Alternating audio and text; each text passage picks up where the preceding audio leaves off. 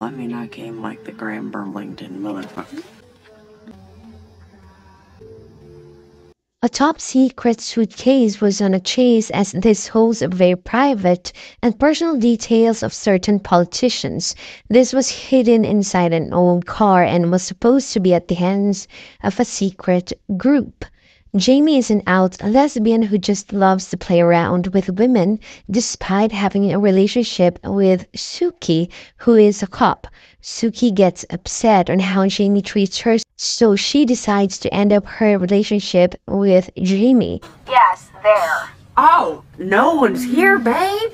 Marian, Jamie's friend, knew about her infidelity towards Sukie and tells her to stop playing around. Marian is not attracted to men, so despite getting invitations for a date, she ends up disappointing the guy. Marian tells Jamie she plans to go to Tallahassee for a holiday trip. Jamie, without thinking twice, tells Marian she loves to go with her. But first, she wants to get all her stuff at Sukie's house. Once she got all her things, Jamie and Marian went to a drive-away car rental. The owner has no idea that the car he offered to them was the car where the suitcase has been hidden. As the girls busy planning their trip, the car rental owner was being confronted by three guys who are actually the ones who will rent the old car. Things start to get messy and confusions begin between the men and their boss as they need to look and chase for Marian and Jamie before they eventually discover the suitcase. Jamie tells Marian they can have few stopover before going to Tallahassee, but Marian doesn't agree with the idea since they're just renting the car. What's the big deal? The car isn't ours, but it's art. And the car is ours, not Tallahassee. Then suddenly Jamie asks Marian when was the last time she got laid, and a crazy idea pops up. Jamie wants Marian to finally have a satisfying one-night make-out with a girl. She knows Marian is a lesbian but still can't come out. Loosening you up so we can get you laid, sugar sweet. How long's it been? Oh my God, Marian, don't tell me it's been years. Once they checked in, Jamie looks for a nearby lesbian bar so that Marian can finally meet a girl where she can spend a night making out. Marian, feeling so awkward about the idea, still went with Jamie. While inside a bar, Jamie asks Marian to just look around, and once she sees someone attractive to her, then she begins to make a move. But since Marian is not yet an out lesbian, everything is too awkward for her. Then tells Jamie this thing is not ready for her and that she just have to go back to their hotel. Jamie came back with a girl who thought she will make it out with Marian but gets the wrong idea. So Marian left and gives Jamie the night making out with the girl while reading her favorite book. The next day, as they continue their trip, and Jamie was the one driving, and Marian asked her what it's like making out last night with a stranger. Jamie said it was okay, but still insists that Marian has to experience being laid. So before going to Tallahassee, they had another stopover and gets to meet a female soccer team who are visibly all lesbian. The three men still tries to look for them and their boss is getting annoyed as they badly need the suitcase.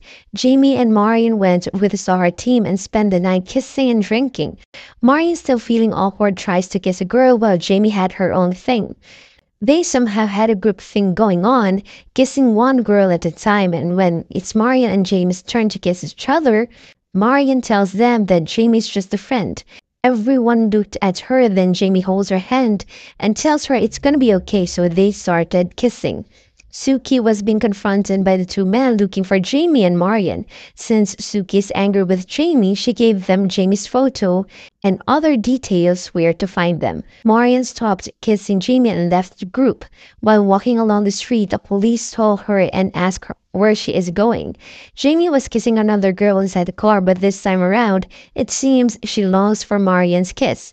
Marian spent the night in jail as she wasn't able to give the police exact details as to where she is actually staying. Jamie feeling concerned since Marian didn't came back that night. The two men still on the chase looking for them and was informed that the ladies are on their way to Tallahassee. Marian thanks Jamie for picking her up. As they drive along. The car's tire burst and they need to stop and fix it. And they finally discover the suitcase. The soccer team gave details to the two men about Jamie and Marian, but they suspect that the girls were not telling the truth, so they just left. Jamie and Marian opened the suitcase and were surprised to see what's inside. It's something that's too personal and private, so Marian said they have to call the police, but Jamie insists not to. If they will call, the police might think they're part of it. Jamie and Marian finally arrived in Tallahassee and checked into a hotel. Jamie said that she is sure that they are now being searched by a group since they have the suitcase. Jamie calls Sukie and tells her about the suitcase and that she can check the owner of the car rental shop. They had a dinner, then Jamie reveals to Marian that she has thought about the idea and now she is sure that she wants to make out with her so that Marian can finally feel satisfied. You mean you want to sleep with me? Marian, you have got to have a good steamy fuck.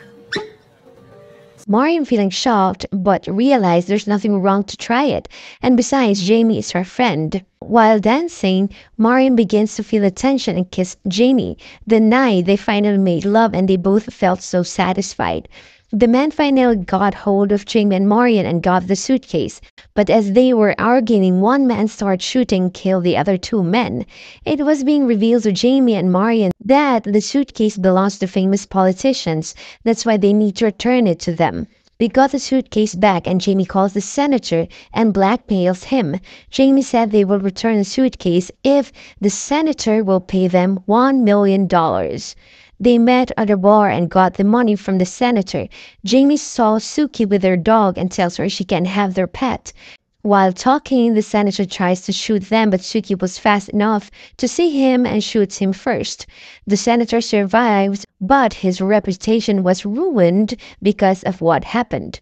Jamie gets to meet Marian's aunt and tells her they should be going to Massachusetts, since same-sex marriage is allowed there. And while saying this, she looks at Marian, and the two finally realize they're in love with each other. Want more queer content? Then please subscribe and hit the notification bell.